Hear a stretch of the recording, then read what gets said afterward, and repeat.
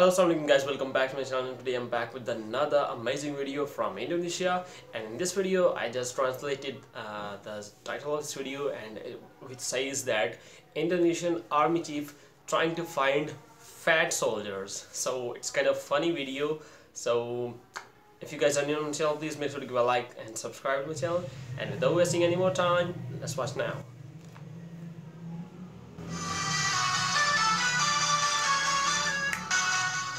Ada satu senior saya ini,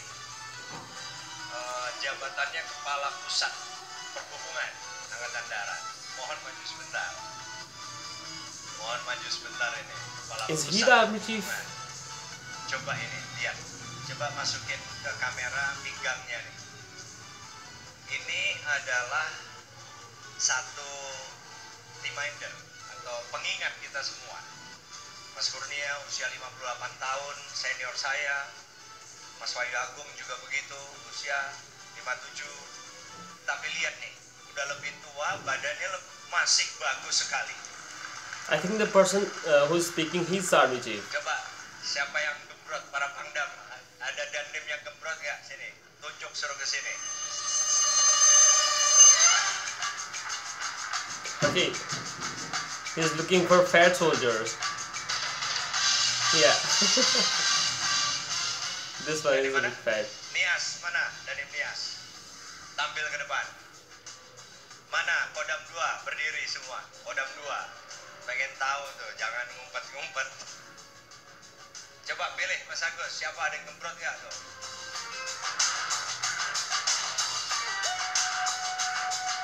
I think this is military academy. Nama Letkol Trianggoro. Okay. Jabatan Dandim. These are all fat soldiers. Oke, beratnya berapa? Jam 95 kg. Waduh. Iya, mulai kapan gemuk begini? But Indonesian army chief, he's handsome. Terus SMA, Bapak? Nggak mungkin. Ya. Kemarin kami sempat kurus waktu jabatan komandan batalion, Bapak KASAD. Setelah Danyon kami masuk Pindam dan Dandim baru tambah karung.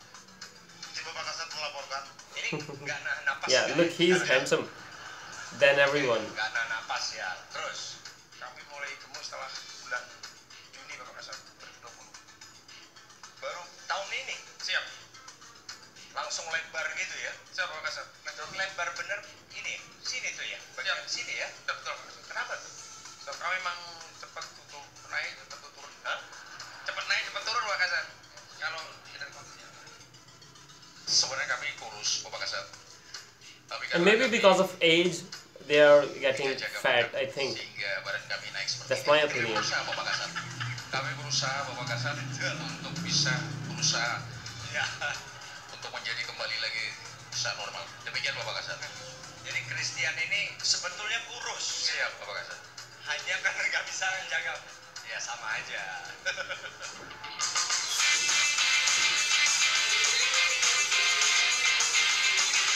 Mas Bayu sini Mas. Mas Kurnia. Ini biar mereka masing-masing satu-satu di tengah-tengah berdua.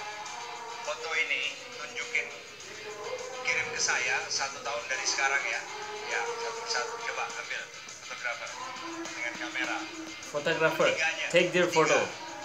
Ini diambil yang mau pensiun badannya, coba. Look the difference. See the difference by yourself.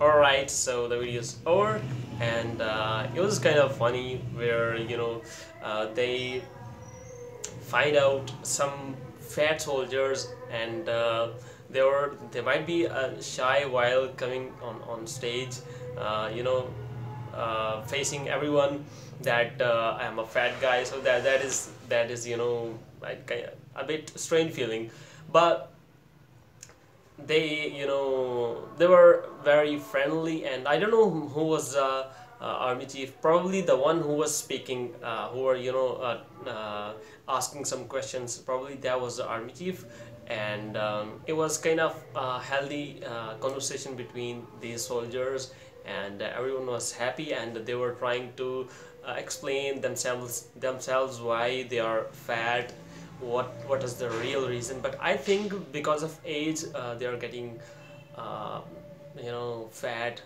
That's my personal opinion. Maybe their because of their diet or something else, they are missing something, so they are getting fat, or maybe naturally because of their genes. So this might be genetic effect, whatever the reason could be. So anyway, it was a pretty cool video. If you guys enjoyed it, please make sure to give a like, subscribe, and press a bell icon. And you can suggest me more videos in the comment section. I would love to react on your suggestions. So that's it for today. See you next video. Till then, goodbye. Have a great day.